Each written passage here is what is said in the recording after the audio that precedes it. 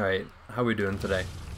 So, I just saw a video where Sal was showing off how to do Digipeak skips using like rocket jumpers and stuff like that. And I know for most people they consider rocket jumping to be very inaccessible for them, personally. Either just not wanting to learn the skill because it's a little bit like awkward to learn, or just not wanting to spend the time to farm the rocket launcher out. So I'm just going to show off grenade versions of the skips and how you can get through just without a rocket jumper. Now, our first skip is right here. We can throw a grenade about here to where it lands there, and then we'll just want to land hopefully up top.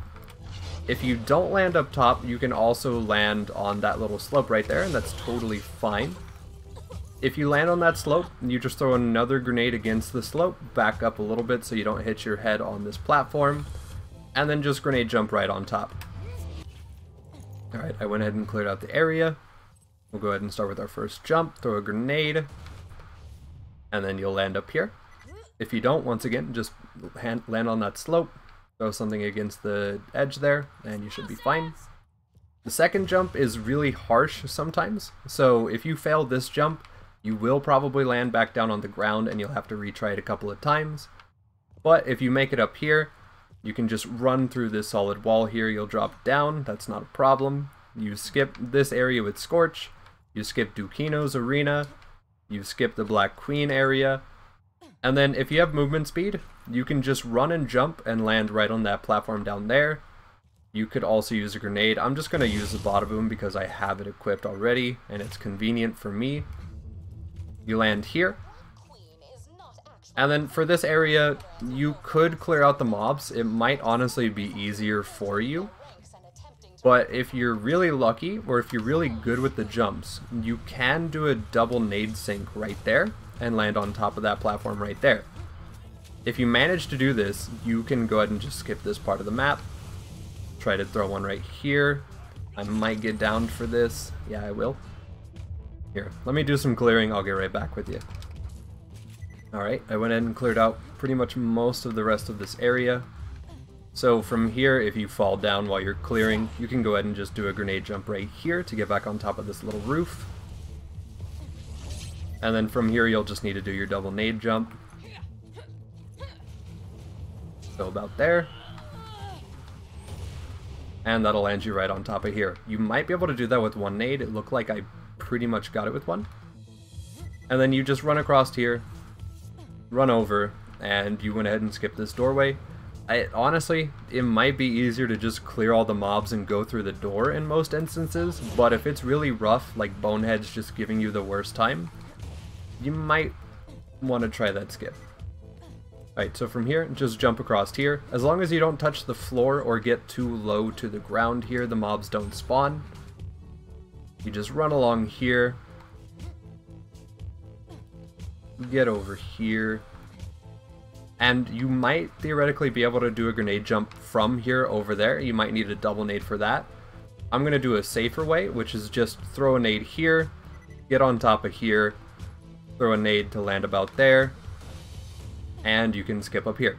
Alright, so that'll get you to assassins. You can clear out until you're done with the assassins. And then whenever you are done with that, we will go ahead and show off skips for the other areas of the map. Alright, so you've done your first couple Digipeak skips, you've made it to the assassins, you've cleared them out, and now the back area of the map is open. From here, if you've done assassins and that back door opens up, I would definitely just recommend save quitting there. There are a couple more skips you could employ to go ahead and give yourself an easier time, but it's honestly just faster to just quit from there and then try to do skips from this area instead. Now, if you have a Bada Boom, you can of course do the grenade jump right here with the Bada Boom. It'll get you right over this wall. That doesn't exist for you though because, you know, you don't have one or you didn't feel like learning the skill yet. So instead, what you need to do, and this is kind of a tight little awkward jump, is grenade jump from here and land right here. Now the reason this is a problem is because there is a wall right here. It is actually really tight. This is an area that Kriegs will typically use if they want to do peak skips, which is really rough for them as well, by the way. And then from here, you have two options.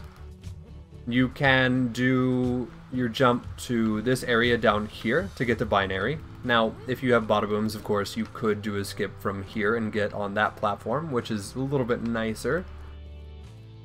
And then that'll be for your binary levels. But for the 2 levels that the peak run ends here, you'll need to just do it here.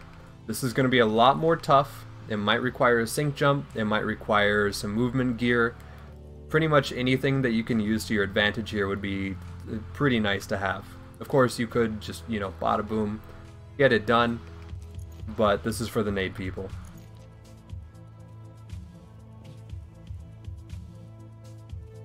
Right, this first jump here is really rough. The problem with it is there is a kill barrier that is really high here, and so if you don't make the jump, the game will just kill you outright. If you land too low, it'll probably also kill you. So here it's really difficult and awkward to learn, but you're gonna have to just figure out how the geometry of the area works and just keep giving it tries until you get it.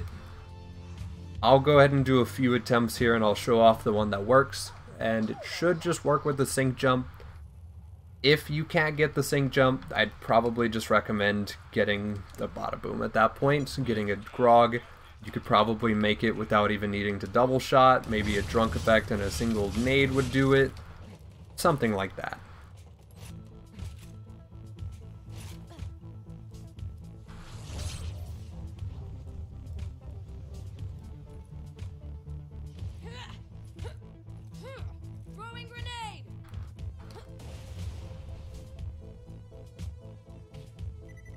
Alright, and just like that, we have made it over. I hate to say that that took quite a few attempts there, but you just run down here, clear out your mobs. You'll do this for 2 OP levels, and then you will move on to the next route. Alright, so you've done your 2 levels of OP over here. Now it's time for binary. If you think you're up to it, if you have the movement speed gear, or you just have movement speed from kill skills and your name is Axton, and you can, you know, just trigger them whenever you want, you might be able to do a double nade sync to here. But we're not going to show that because it's just really unrealistic for people to try it.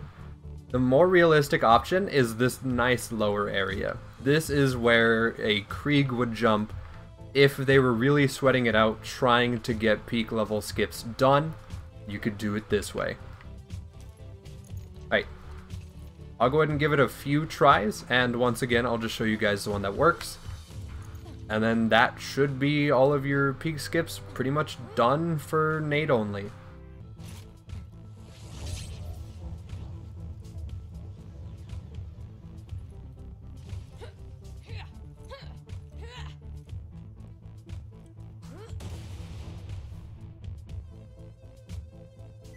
Alright, and just like that, you have done this skip. Now from here, it's pretty simple. Just run up to here. If you're the only person in your lobby, it'll allow you to go ahead and use that elevator. And then you've got your binary boss, you kill him, and then you're good to go. You just do that until you get your last OP levels done, and then you have hit OP 10 using grenades only for your skips.